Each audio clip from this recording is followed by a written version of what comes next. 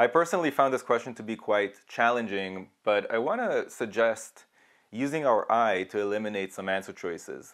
When I look at this diagram, and I see that indeed it does look like a parallelogram, and indeed it does look like all four sides are equal to one another, so I feel like I can trust the diagram.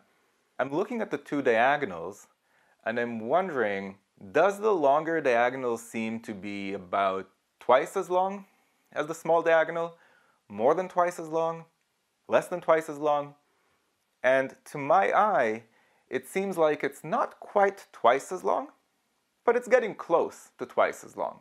Based on that, and this is just a guess, and I'm just basing it on what it looks like to my eye, so this is definitely not foolproof, I would probably eliminate A, C, and E just because they are all suggesting that the longer diagonal is at least twice as long, if not even more than that, than the short diagonal. And between the remaining two answer choices, I'm wondering, does the long diagonal seem to me like it's only about 1.4 times the short diagonal?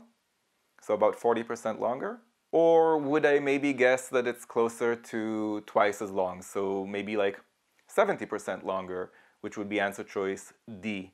And I tried this myself without trying to solve the question first, and I found that I did guess the right answer. I guessed answer choice D because it seemed like it was more than 40% longer, but not quite twice as long.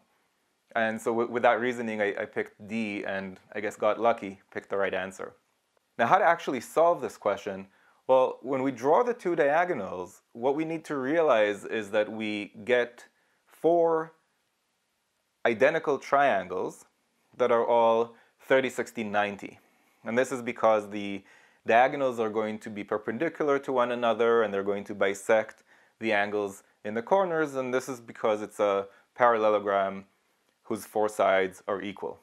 And the thing about a 30, 60, 90 triangle is that the medium length side of such a triangle is exactly square root of 3 as big as the small side of such a triangle. And this is something that we just have to memorize for 30, 60, 90 triangles. So since the medium length side is square root of 3 as long as the small side, it follows from there that the long diagonal is square root of 3 times as long as the short diagonal, and therefore the correct answer is D. If you found this video useful, go to quantreasoning.com for a lot more where that came from. You should also click that like button and let me know in the comments below what you'd like me to make future videos about. And of course, if you haven't yet subscribed, go ahead and do that and click that bell below so you get notified about future videos. See you next time.